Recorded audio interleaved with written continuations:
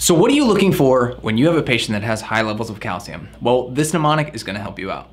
We use the mnemonic groans, moans, bones, stones, and overtones to help you remember what you should be looking for your patient.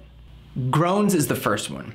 Anytime your patient is groaning, maybe of constipation or abdominal pain, you should be suspicious of high levels of calcium. Moans is the next one. Anytime your patient moans, think of maybe some arthritic pain because we're dealing with joint issues. Bones, anytime we're dealing with bones, we're thinking about osteoporosis because the bones are the place where the calcium is stored. So if we think that our patient may have high levels of calcium in the blood, that means that it's coming from someplace and it's most likely the bones.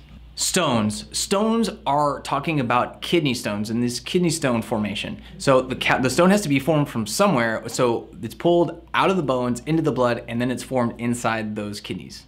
Overtones is the last one. What we're talking about is the sign that you may see as the nurse. What you're gonna see are these psychiatric changes. So you may see confusion, depression. Anytime you see those things that are acutely onset, take a look at your patient's calcium. I hope that this mnemonic was helpful in figuring out if your patient has high levels of calcium. Subscribe and click the little bell so you can be notified when our next Nursing Mnemonics video comes out.